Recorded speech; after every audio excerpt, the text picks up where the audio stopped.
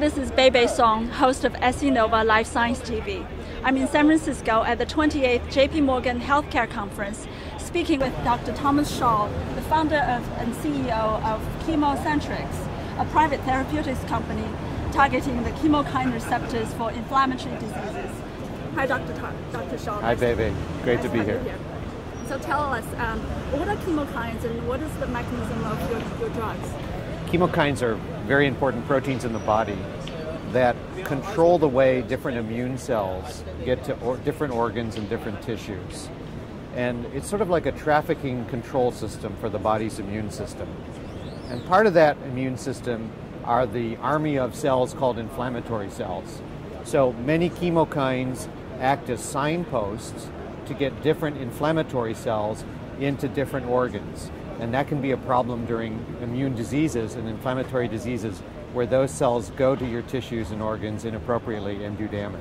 Your body makes many different kinds of chemokines, about 50 or so different kinds of chemokines, but many of those chemokines are made in just a given tissue system. So for example, in your gastrointestinal tract, which is in contact with the outside world all the time, there's a certain specialized chemokine known as TECK or TEC. It's only made in the gut in adults. And that attracts immune cells by being expressed in the gastrointestinal tract or the gut, and then as immune cells float around the body in circulation and see that signal in the GI tract, if those immune cells have a receptor for TEC, they'll stop circulating and they will migrate into the tissue in the gut. Okay. And look for trouble, basically. Okay, so what are the specific diseases that this can promise to treat? You mentioned gastrointestinal diseases. Yes, precisely. So there are some very important diseases of the gastrointestinal tract as one example. Inflammatory bowel disease, either could be Crohn's disease or colitis. These are very important diseases. And by inhibiting the chemokine receptor that responds to that chemokine that is made in the gut, we can stop the inflammatory cells from accumulating in the gut and sort of arrest their ability to do damage over time and treat the disease of inflammatory bowel disease, Crohn's and colitis in that way. And then in other diseases like diabetes, multiple sclerosis, psoriasis, arthritis, there are other chemokine receptors that we're blocking to block the action of the chemokines in those specific tissue places in the body. What is the status of your products? Do you have, are you developing for all of these? Or? Yes, in fact, our products include a novel drug for inflammatory bowel disease, a novel drug for arthritis, a novel drug for diabetes, and some earlier stage products that'll treat a spectrum of other autoimmune diseases as well. What's your most promising? Right now, they're all quite promising. But our most advanced drug is the drug that we've tested extensively in Crohn's disease. This drug just finished a very large worldwide trial of 435 Crohn's patients in 17 countries all around the world. And that trial was successful. We were able to put people into a clinically responsive state within about 3 months on the drug. And then over the course of a year, we could have people in remission at a very high rate.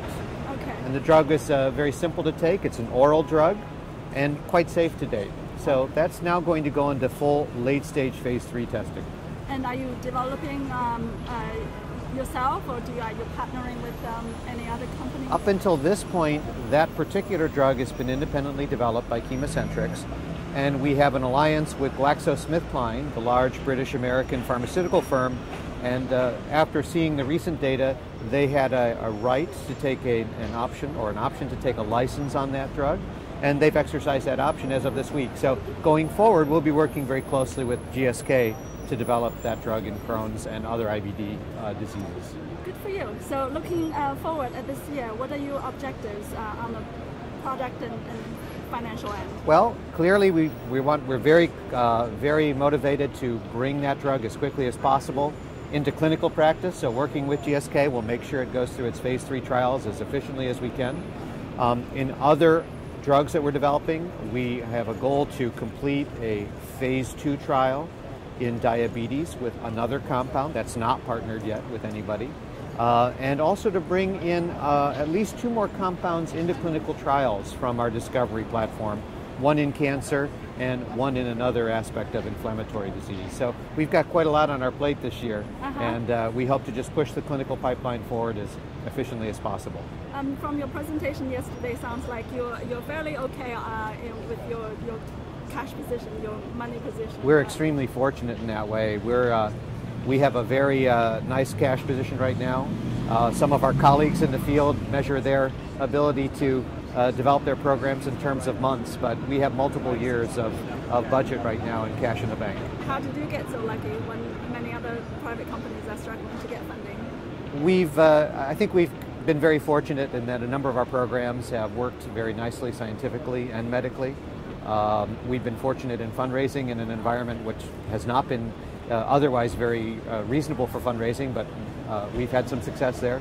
And the alliance with Glaxo has also been a very important part of the budget for us as well. So all of those have worked together favorably, and we're very conservative about expenditures in our company because we realize that it's always difficult to raise money in biotech.